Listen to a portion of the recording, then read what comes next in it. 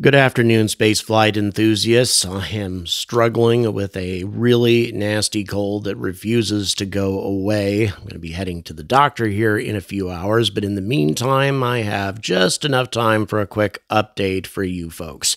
As most of us probably know, the moment of truth is rapidly approaching for Starship because things are getting very real now. The rocket that will hopefully take flight this Friday, no earlier than 4 p.m. Central Standard Time, 5 p.m. Eastern Time, is going to be a lot closer to the mature and final version of Starship than the rockets that we've seen fly thus far.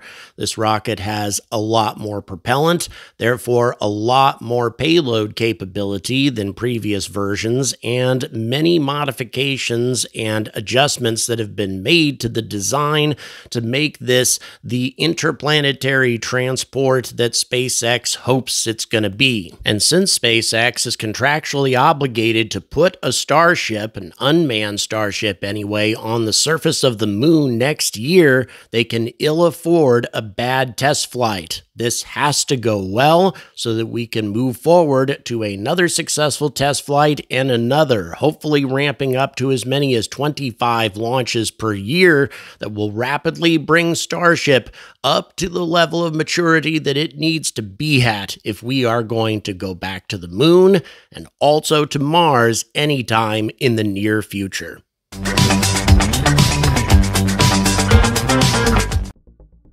So it's been nearly 2 months since Starship Flight 6, and the FAA gave their approval for a flight weeks ago. So why has there been such a significant delay for Flight 7? Wasn't Elon Musk pitching a fit about how the FAA was holding back his progress on Starship?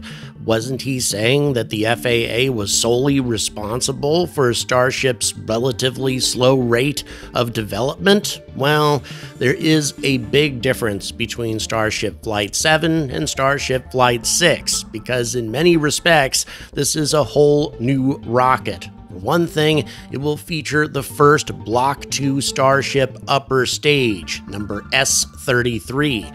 Now, from the outside, the biggest visual difference between this ship and its predecessors are the smaller forward flaps, which are also higher up on the rocket. SpaceX says that they did this in order to reduce the flaps' quote, exposure to re-entry heating while simplifying the underlying mechanisms and protective tiling. But this is just the beginning. SpaceX goes on to say, quote, redesigns to the propulsion system, including a 25% increase in propellant volume, that's going to make a big difference to payload capability, the vacuum jacketing of feed lines, a new fuel feed line system for the vehicle's Raptor vacuum engines, and an improved propulsion avionics module controlling vehicle valves and reading sensors all add additional vehicle performance and the ability to fly longer missions. Other internal upgrades to the ship include a complete redesign of the vehicle's avionics, which include a more powerful flight computer, integrated antennas which combine Starlink, of course we know what that is, and backup RF communication functions into each unit, redesigned internal navigation and star tracking sensors, integrated smart batteries and power units that distribute data, and 2.7 megawatts of power across the ship to 21 high-voltage actuators, and an increase to more than 30 vehicle cameras, giving engineers, and hopefully us, insight into hardware performance across the vehicle during flight. SpaceX also said that it will fly 10 Starlink simulators, which are similar in size and weight to next-generation Starlink satellites. And SpaceX wrote that these version 3 satellites will have 160 gigs worth of uplink capacity and a terabyte of downlink speed, which is more than 10 times the downlink and 24 times the uplink capacity of the version 2 mini Starlink Starlink satellites. This is a very important development for the future of Starlink because Elon has long said that until Starship is in service, therefore SpaceX has a rocket big enough to handle the V3 satellites, Starlink is not going to live up to its full potential and won't be a fully competitive system. So that's another reason that this flight is so important. Originally, SpaceX intended for these newer, larger V3 satellites to fly as V2, but delays of Starship caused them to shift to launching the V2 mini Starlink satellites on board Falcon 9s instead.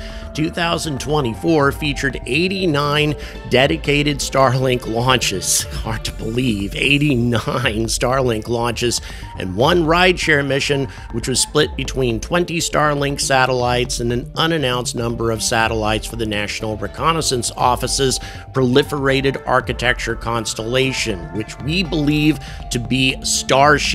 So these Starlink simulators will follow a suborbital trajectory and burn up in the atmosphere. During Flight 3, SpaceX performed a demonstration of the payload bay door opening and closing, but this will be the first time that Starship has deployed anything in orbit. And I'm glad they're going to re-enter the atmosphere rather quickly because dummy satellites are just unguided missiles in space and need to be deorbited as rapidly as possible. But probably the most important objective of Flight 7 is full reusability.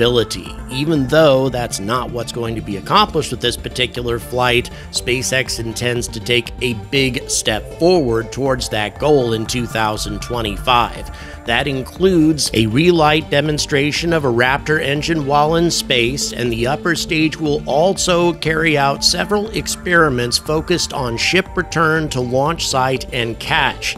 Musk said in a post in 2024 that catching Starship's upper stage might be attempted as early as Flight 8. On Starship's upper stage, a significant number of tiles will be removed to stress test vulnerable areas across the vehicle. Multiple metallic tile options, including one with active cooling, will test alternative materials for protecting Starship during re-entry. So, once again, SpaceX is continuing to work on that heat shield, and it has not yet reached a full level of maturity. And it needs to get to that level soon if we're going to have complete reusability. SpaceX goes on to say, quote, "On the sides of the vehicle, non-structural versions of ship catch fittings are installed to test the fitting's thermal performance, along with a smoothed and tapered edge of the tile line to address hot spots observed during re-entry on Starship's 6th flight test." So once again, SpaceX admitting that the heat shield didn't exactly hold up the way they wanted, but I think they're making very good progress. Hopefully they'll have a fully functional heat shield sometime this year. SpaceX also said that it took precautions to increase the likelihood that it will be able to proceed with a catch attempt of the Super Heavy booster as well. It acknowledged that damaged sensors prevented proceeding with the catch during Flight 6 and referred to hardware upgrades to the Mechzilla launch and catch towers to prevent a repeat incident of that happening again. Additionally, SpaceX will use a Raptor engine on the Super Heavy booster, B-14, which first flew on Flight 5 in October of 2024. Now, obviously, reusing one engine is a far cry from reusing an entire booster, but still, this is the first time that a Raptor engine has ever been reused for anything. A very, very important development, and once again, very important that all of this goes right if full reusability is going to become a reality anytime in the near future. And even though perhaps the upper stage can be expended for a while, it is absolutely vital that the booster get reused as rapidly as possible if SpaceX is hoping to carry out an unmanned landing attempt on the moon in 2026. Officially, Lunar Starship is actually supposed to be attempting a landing in 2025, but given the fact that NASA just pushed out their schedule even further, I believe that they're probably anticipating a 2026 landing attempt, and there are quite a a number of hurdles that remain between that goal and where SpaceX is now, but this flight is going to make a very, very important contribution to that long-term goal. Once again, very important that it goes well, which is a tall order, a very big ask to expect this new rocket with all of these new modifications to perform perfectly or close to perfectly on its first test attempt. Once again, if SpaceX wants to get where Elon wants them to be, and that is to say, getting to Mars inside of the next couple of years, and also where NASA wants them to be on the moon in 2026, well, this flight is very important indeed. Thank you very much for watching. Please don't forget to like and subscribe. Also, please keep in mind that I have a contest going on right now where I'm giving away 2 pieces of the Boca Chica launch facility. One will go to a random Patreon supporter and one will go to a random Super Thanks donor. So check the description if you want to support me on Patreon, or just hit that Super Thanks button and you will automatically be entered into the contest. Keep in mind, I can only ship these fragments to North America or Europe. I'm very sorry, viewers around the rest of the world, but it's just too expensive for me to ship something that heavy anywhere else. So good luck, and until next time, stay angry about space.